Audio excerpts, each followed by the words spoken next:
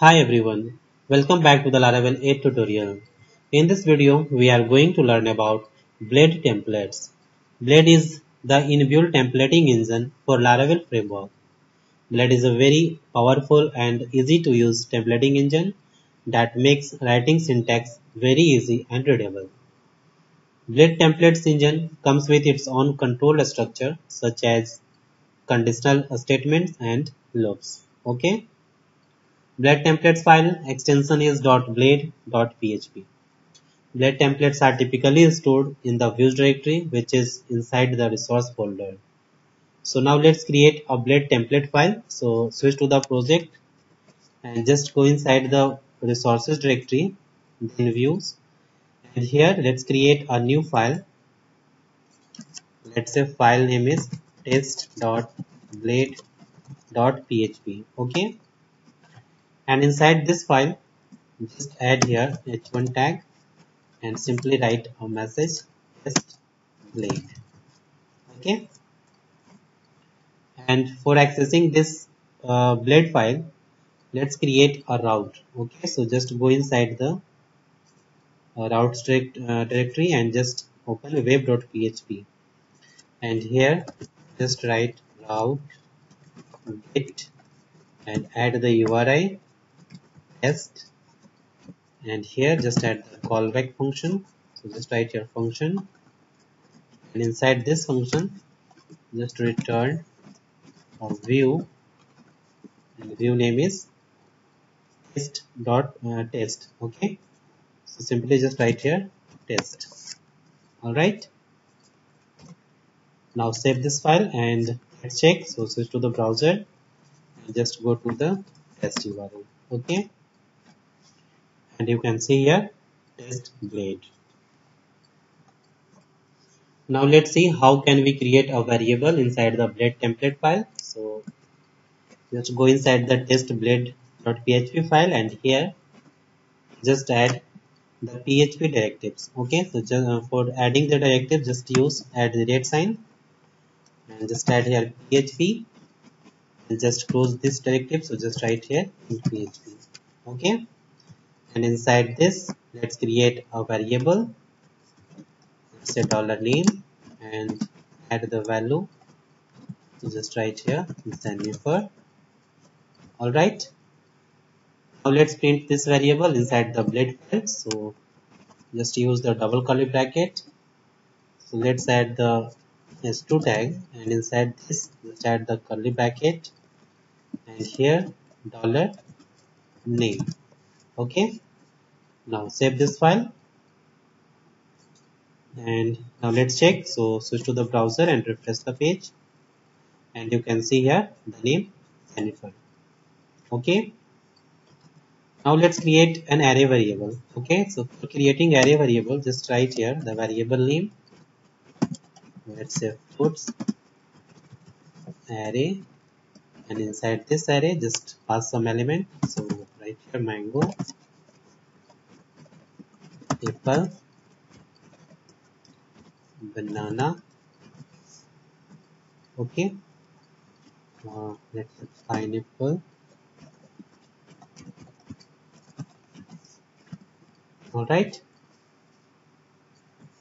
now let's print this array element using foreach. Okay, foreach directive.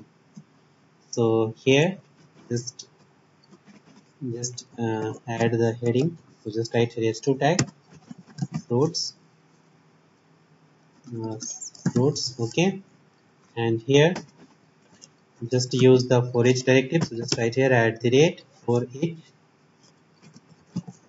and inside this just write here dollar fruits as dollar fruit. Okay, and just close the for each directive. So just write here int for each. All right, and add the eval tag, and inside this eval tag just add the li tag. Okay, and here inside the double curly bracket just write here fruit, this one. Okay, Alright, now save this file and let's check. So switch to the browser and refresh the page, and you can see here the fruits and the fruits list. Okay, now let's see the for directive. So let's create 1 to 10 numbers using the for directive. So for that, just write here.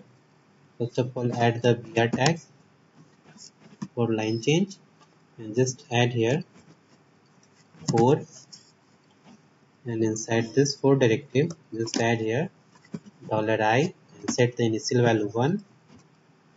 $I is less than and equal to 10. Okay, $I and $I plus plus. Alright, just close the for directive. So just write here and for, and inside this simply print here $I and add here the br tag for line change, and just refresh the page, and you can see here the number 1 to 10. Okay, now let's see the if statement. Okay, so here I'm just going to use this fruits variable for understanding the if statement. So just write here, first of all add the br tag, and here just add at the rate if directive, and here just use the count function dollar fruits. If count $fruits is equal to 1, then simply print here single fruit. Okay, at the rate else if count of $fruits is greater than 1, so just print here more than 1 fruit. Okay, and in the else part, just write here no fruit. Alright, and just close the if directive. So just write here in if. Alright, now save this file and just refresh the page. You can see here more than 1 fruit. Okay, now let's just remove this element from this array. So just remove this. Now save this file and refresh the page. You can see here single fruit. Alright, and if I remove all the element, now you can see here no fruit. Alright, now let's see the ternary operator. Okay, so inside this PHP directive, let's create another variable $is. Okay, and let's assign the value 18. Alright, now here just add the br tag. Now inside the double curly bracket, just add the condition if $is greater than or equal to 18, then add the question mark. Just print here you are adult. Okay, otherwise just print you are not adult. Alright, if this condition is true, then execute this line, return this line. Okay, and if condition is false, then this part will be returned. Okay, so just save this file and just refresh the page. You can see here you are adult because age is equal to 18. Alright, now let's change the age. Let's say 11. Now save this file and refresh the page. You can see here you are not adult. Okay, because condition is false. Alright, now let's see the include directive. Okay, Blade Template Engine provides include directive for including a view inside another view. Okay, The child view will have all the variables that are available to parent view. Okay. For understanding include directive, just create a new view. So just go inside the views directory and here let's create a new view. Let's say file name is view name is headers.blade.php. Alright. And inside this, just add here a text inside the h1 tag. Simply add here